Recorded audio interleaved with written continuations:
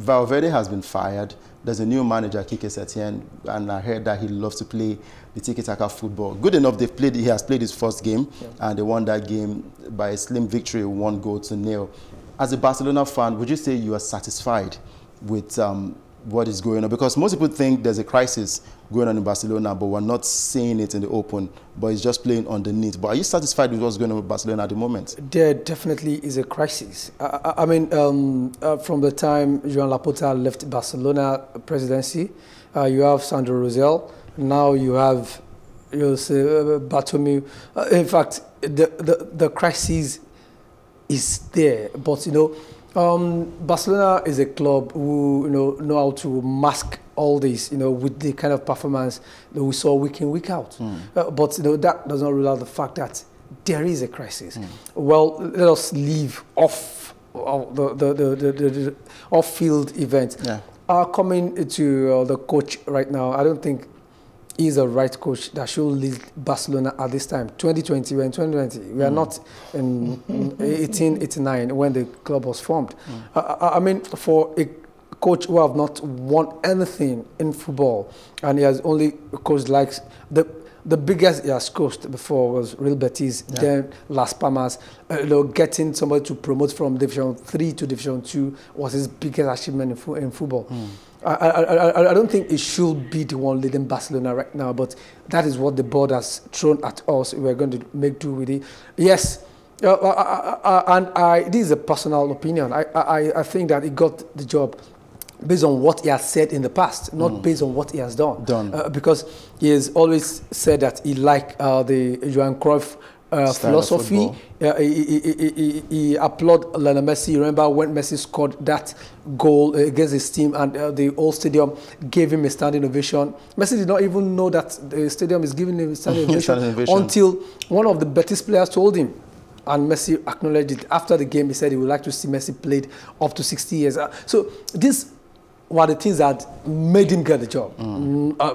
That is a personal opinion, like I said. But he's there right now. He said he's going to play the tiki-taka. Yes, we saw it in the first game. At the point in time, it's what? 81% possession to 19.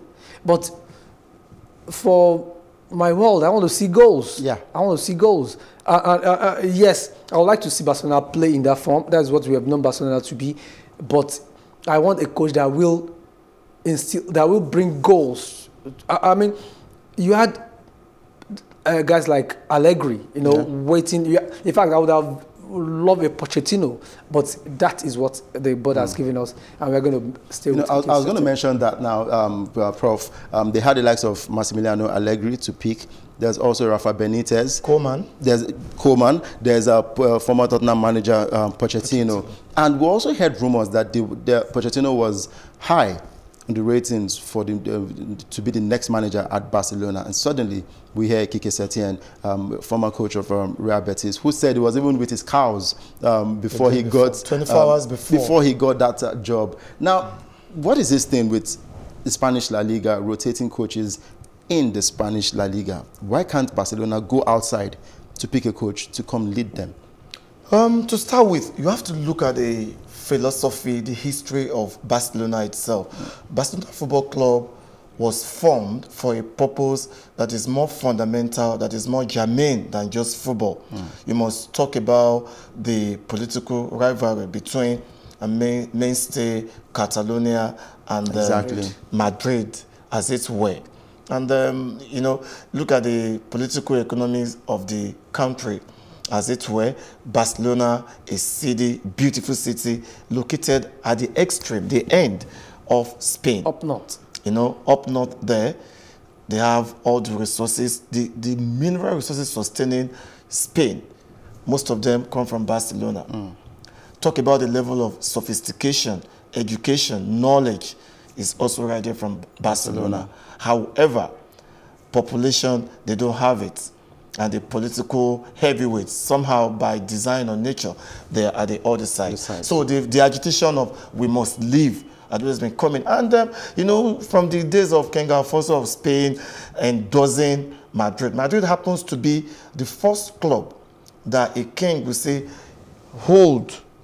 behold the world, this is my beloved club. Support them. That is where you have the Real that is Royal Madrid. So in response, the Catalonian had to, do something that Barcelona was adopted as a matter of political statement to say, okay, you have Madrid for Spain, we have Barcelona for Catalonia. And that's how the rivalry had been going on. There are lots of issues, signing players, hijacking, and whatever. We can't even talk about that now. Now, having said that, today we have the two clubs among the best sporting franchise, not only in football, in the world. Money, market, spread, personnel, and what have you. The problem with Barcelona, well, if Soji is not just a fan, he's actually the chairman BOT of Barcelona fans. So it's beyond just being a fan. He lives Barcelona. Let's not go there. The issue now is this. Barcelona is suffering from ideological crisis. You talk about an ideology, a philosophy, a mentality. The tiki-taka we are talking about is not a Barcelona thing.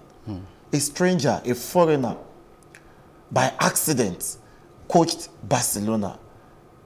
And I don't agree by accident. He was a former player of Barcelona. I know, but while he was in Barcelona, he never played tiki-taka. It was as a player. As a player. He didn't play tiki-taka. Tiki-taka came to Barcelona in 1988. I was in GS 2-3 then. Tiki-taka wasn't a Barca thing. He brought that philosophy. Look, what are we talking about? Tiki-taka, that means it is a football strategy that is a virtual system that a team can look at the pitch and expand it virtually. For Barcelona players, the team is bigger, larger than what the opponent is saying.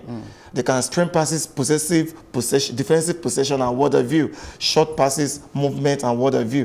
When Barcelona is not holding the ball, there are more men attacking the opponent, defending. So it worked perfectly because of the time, the players, the resources available then. Tiki-taka did not come from La Masia, the Barcelona Academy. No. It's the other way around. From the senior team, he tried to percolate, to go down to La Masia. So let me just, at the end of it all, Barcelona had a season fame in tiki-taka, but they want to turn it to a soap opera. That is the fundamental problem they have. So the people to execute tiki-taka today are no more there. See, Udoka, you should not talk about tiki-taka when you don't have a Xavi, you do not have an Iniesta. Wow. I'm sure Soji doesn't agree with that, but we have 1 minute to go, so I'll give you 30 seconds to wrap up. I mean, before the time of Xavi and Iniesta, we have had personnel that played tiki-taka. We have the likes of Ferrer, we have the likes of Pep Guardiola. I mean, you have the likes of Luis Enrique. These were people who played the tiki-taka and they excel with it. The time of Sweshkov, at the front of them. So players will always come and go, but if a team is known for something, let them remain with that thing, and that's what. They are not known for tiki-taka. Since those two guys left, what has Barca won with tiki-taka? We have to. I'm sure we'll have this discussion another time. Probably we'll have both of them come on and do a head-to-head. Barcelona is Barcelona a tiki-taka team or not? Probably we'll have both of them, and we'll tear the studio apart. But that's much you can take today on Plus Sports and Plus TV Africa. I'm sure you enjoyed the package. I enjoyed the package for today's show. Thank you, gentlemen, for coming down to the studio. Thank you so much, Udoka. It's been awesome here. Yeah, thank you very much. All right, my name is Udoka and Joko. Do enjoy the rest of your day and keep watching Plus TV Africa because we give you the best when it comes to TV programming.